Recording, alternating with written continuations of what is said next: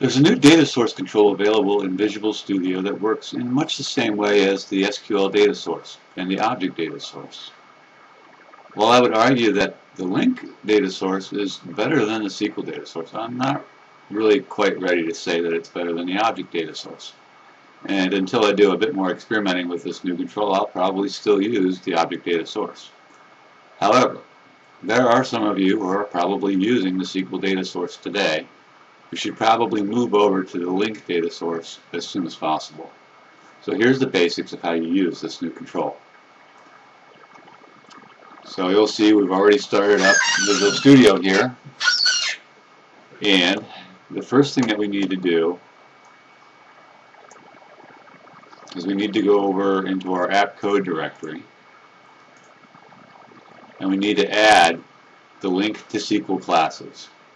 This is going to be an object relational mapper that Microsoft is going to build for us.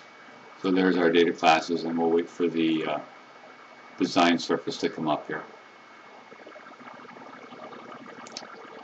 So here's our design surface, and the next thing we want to do is we want to pull our address table over.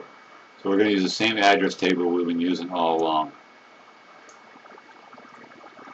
Now we've got that, we can save it.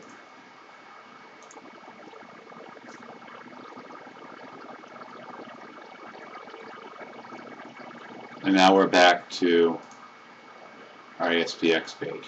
What we're going to do is we're going to use a grid control today. So go down here and put the grid view control in here. And tell it that we want to use a new data source.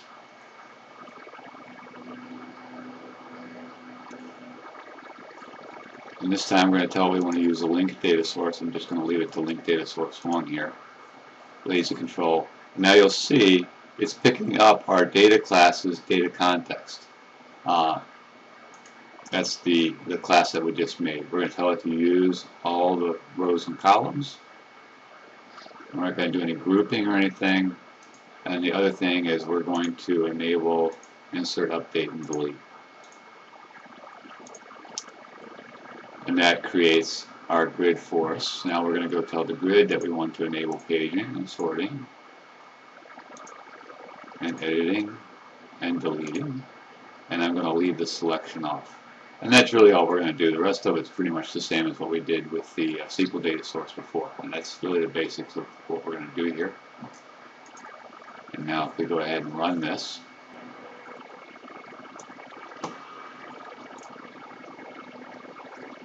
and that's really all there is to it.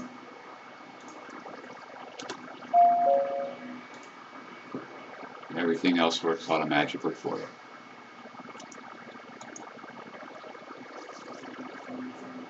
So if you've been wondering how to use a new LinqDataSource, that's all there is to it.